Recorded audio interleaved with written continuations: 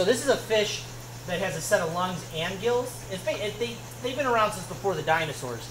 So in Africa, where he's from, if his pond were to dry up, he can walk to another body of water with his little legs there, or they dig a hole and they make like a mud cocoon, and they wait for the rain to come again.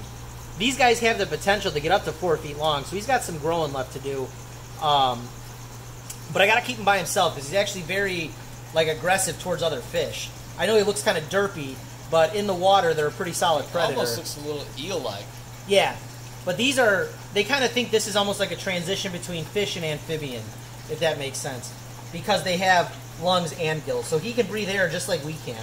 He's hard to hold on to, but yeah, he's one of my favorites. Just kind of like because of what that animal is. It's just like it's literally a dinosaur, you know.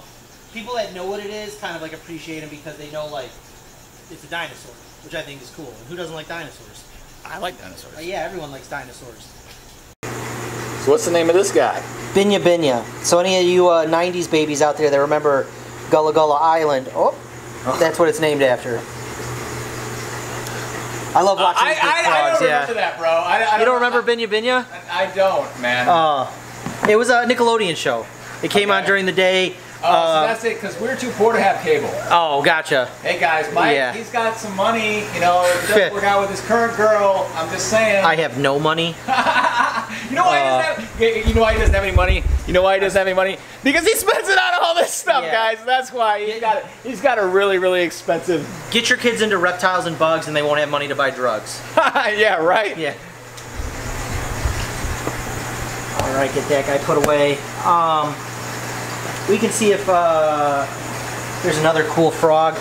This is called a fantasy frog, and it's a hybrid of two different frogs. It's a Pac-Man and I want to say it's a Suriname horned frog. I always forget what the mix is, but it was so pretty that we used it on our business card. So let's see if he takes.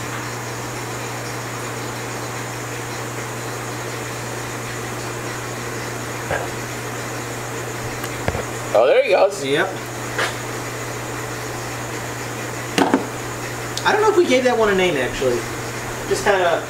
Sometimes we have some animals that just don't end up getting a name until one day some kid's like, name it this.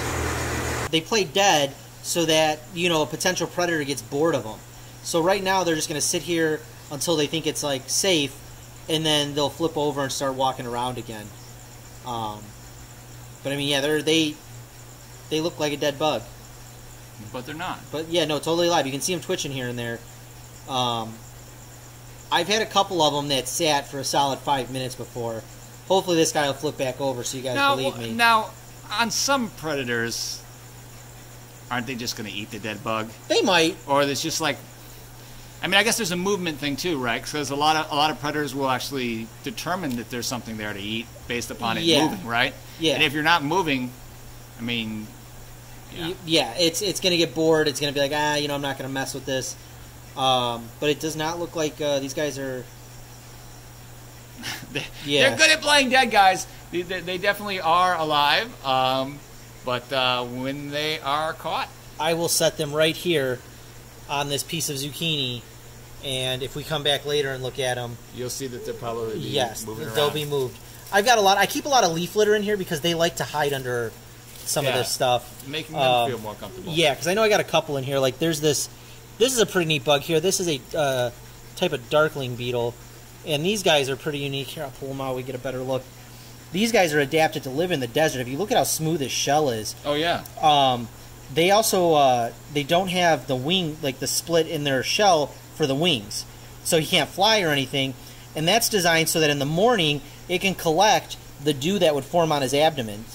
So, basically little droplets of water might form. It puts its butt in the air, and then the water will kind of drip down to its mouth. Cool. Yeah, pretty neat bug.